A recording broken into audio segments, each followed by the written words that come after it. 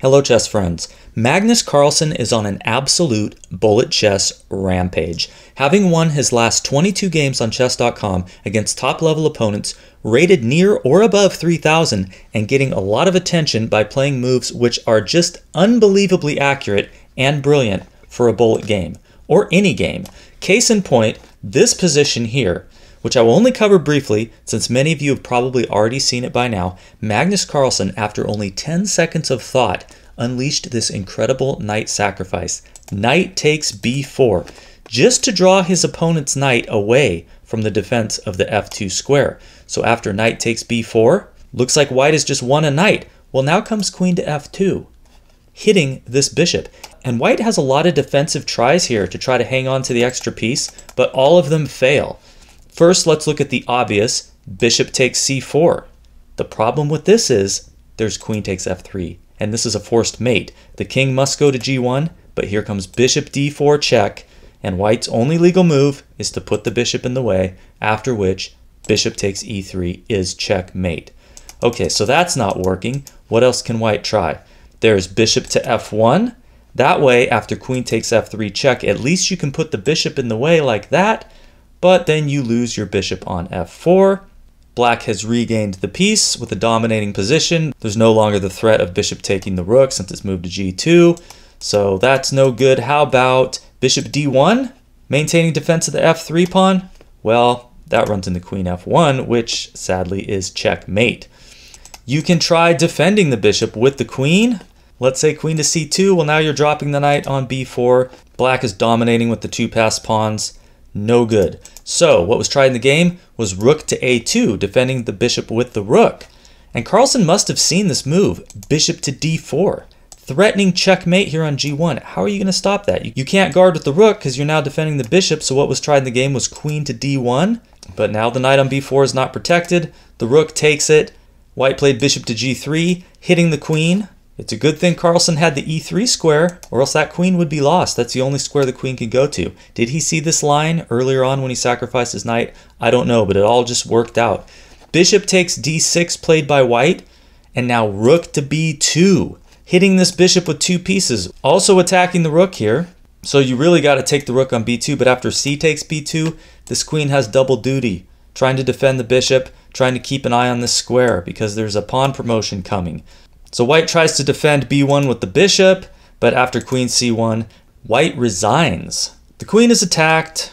Bishop c2 isn't working because simply queen takes d1. Bishop takes d1, the pawn promotes. So I don't know how many of you have played much bullet chess. I've dabbled in it, but I just can't handle it because I don't like having to choose between playing like an absolute moron and running out of time. It seems like one of the two is inevitable, at least for me. So when I see Carlsen finding these moves in just seconds, moves that I would never find even in a classical game, it really makes me realize why Carlsen doesn't really like classical chess anymore. It's because it's a waste of his time. If he can play a whole game at the level of a chess god in under 60 seconds, then why would he need to invest hours in a classical game? He's creating masterpieces in under a minute. And this is not a one-time thing. I'm going to now show you another game, another bullet game, in which Carlsen absolutely destroyed a 2739 rated master on chess.com, whose name I'm not going to even try to pronounce, with 98% accuracy, just playing like a freaking computer. How he is able to find these moves so fast is really a mystery to me, but enough said, let's let the chess speak for itself and take a look at this game. Magnus Carlsen again has the black pieces in this 1-minute bullet game, which begins with the move knight to f3. Carlsen plays d5. We have g3, g6, bishop g2, bishop g7. Both players fianchetto their bishop on the king side. Castles, knight to f6 from Carlsen. Now here the most popular move is the symmetrical d4, but Carlsen's opponent, for whatever reason, goes for d3. Okay, it's very playable. He's going to go for e4 instead. So we have castles, knight b to d2, supporting e4, c5, taking more control of the center, and here we go with e4. Carlsen plays knight to c6, we got rook to e1, supporting that pawn on e4 even further, d takes e4 from Carlsen, d takes e4, and now e5. c3 makes sense, preventing Carlsen's knight from hopping onto that square and also opening up the c2 square for the development of the queen. Queen e7 from Carlsen, queen to c2, and now rook e8, which is a little strange looking. I'm not sure why he didn't develop the bishop or move the rook to the open file, but maybe he thinks at some point e5 is going to need some extra protection. I'm not sure. But we got b3 from white, preparing to fianchetto his other bishop on b2. Rook d8. So now Carlsen changes his mind, wants to put the rook on the open file, and as you will see, this rook will play a key role in bringing about his opponent's demise. Makes me wonder how far ahead Carlsen was looking at this point. Bishop b2, we got bishop to e6 now, rook a d1, all very natural moves, and bishop to h6 from Carlsen. And just like that, he's transformed this bishop, which was a bad bishop on g7, pointing only at his own pawn, into a good bishop on an open diagonal. He was able to do this because of the way white developed his pieces. If white had instead played a little more normally with like d4, putting the knight on c3, keeping this bishop on this open diagonal, Carlsen never would have been able to get away with this. You notice with the way Carlsen developed, white can't get away with the same thing. White can't play bishop h3 because this bishop's here. So Carlsen has a very nice opening setup here, but the position is still roughly equal. And white continues with knight to f1, looking to redeploy to the e3 square. Rook takes d1 from Carlsen, rook takes d1, rook d8. And now taking on d8 would be fine for white, but what's played is rook to e1. Maybe he thought this pawn on e4 was going to need a little extra protection. c4 from Carlsen, a very nice move. Of course, you do not want to take on c4 as white because then bishop takes c4, white's got the split pawns, bishop d3 is coming, no reason to allow that. What's played is better, b4, and now b5 from Carlsen, just solidifying this pawn on c4 and preventing white from playing b5 himself, kicking that knight off of c6. And now the first significant inaccuracy from white, not losing or anything, but white played knight to e3 here. Playing something like a4 or h4 would have been better, but this move runs into a very nice move from black, which Carlsen found in only 1.3 seconds. He played rook to d3. Dual threat. Always look for moves that threaten two things at the same time. Of course, this blocks the queen from protecting the pawn on e4, so knight takes e4 is a problem. Also threatening to take the knight on e3 with the bishop, and white's going to end up with bad pawns one way or another. So how should white deal with both of those threats? Turns out the best defense here would have been bishop to c1, letting the pawn on e4 go, because after knight takes e4, sure, black grabbed a pawn, but look at this bishop lurking here, looking at this knight, and all you got to do is play knight to h4. This knight's under attack, can't move it or you're losing this knight, so the best thing for black to do here apparently is to take on e3, eliminating the knight, which was watching over the d5 square. That's where black wants to put his bishop to defend the knight that way. And then there's this kind of crazy computer line. Bishop takes e4, bishop takes c1, bishop takes d3, c takes d3, and after all the smoke clears, you have this position where black has an extra pawn for the exchange and maybe only a slight advantage. So that's what white should have done. Now let's look at what white did. A very natural looking move, which I probably would have played, bishop f1. Hey, let's get that rook out of there. Let's get that rook out of d3.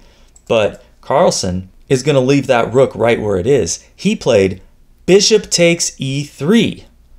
And when I first looked at this game, I thought, okay, you need to play f takes e3. That's not what white played.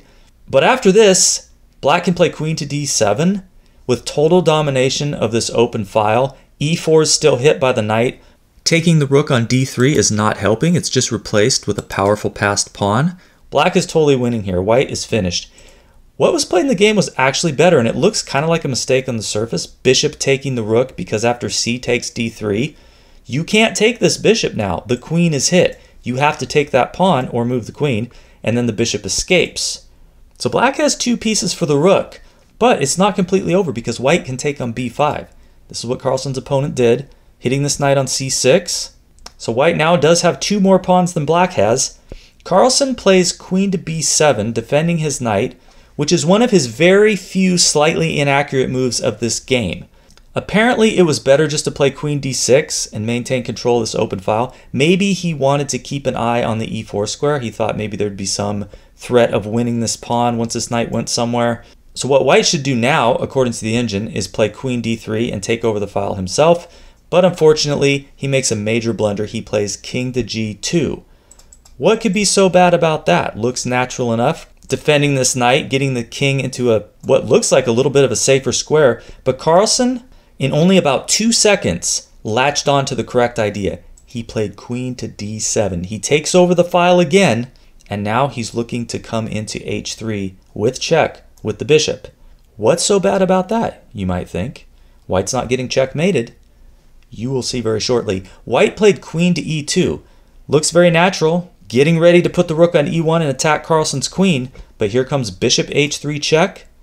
King moves to g1, and now knight to g4. Hitting this f2 pawn with the bishop and the knight. You'd like to play rook to f1 to defend that way, but this bishop is watching that square now. You'd like to play rook to e2 and defend that way, but the queen is blocking. So what are you going to do? Well, you do have rook to d1. This is what white played, an attack on Carlsen's queen. But Carlsen had his response ready. In less than a second, he played bishop takes f2 check. And you really got to move the king. You can't take on f2 planning on taking the queen next because black's going to play queen takes d1 check first, and white is finished. So you have to move the king to h1. So okay, the white king is out of check. Carlsen's queen is still hit. Got to do something about that, right? Well, Carlsen found a killer move here in less than a second, which effectively ended the game. See if you can find Carlsen's absolutely devastating move here in even 5 minutes. Pause the video and see if you can spot the most crushing move for black. The move Carlsen played, which compelled his opponent to resign, was knight to e3. Threatening checkmate. You cannot take the queen because bishop g2 is checkmate. So what else can you try? If you take the bishop on f2, there's queen d1 check, and black is up a full piece. White only has the extra pawn. And there's a checkmate coming in 9 moves, actually. If you play knight g1, there's going to be knight g4 hitting the queen. If you were to play queen e2, there's this cute move, bishop to f1. You're not taking the queen because knight f2 is checkmate. Kind of an unusual mate with the bishop and the knight there. So what else can you do? Move your queen to f3, but then there's queen d2, threatens mate here, and there's just no defense. You can only throw pieces in the way at this point, like knight e2, bishop takes e2. So an absolutely incredible game. I hope you enjoyed this as much as I did. And I gotta say, despite the fact that I was a little disappointed by Carlsen's recent comments expressing his disinterest in classical chess, I'm beginning to realize that we are not going to be deprived of mind-blowing chess coming from Magnus Carlsen, even if he plays nothing but 1-minute bullet chess for the rest of his life. So thank you for watching. Please subscribe to the channel for more content like this coming soon, and I'll see you on the next one.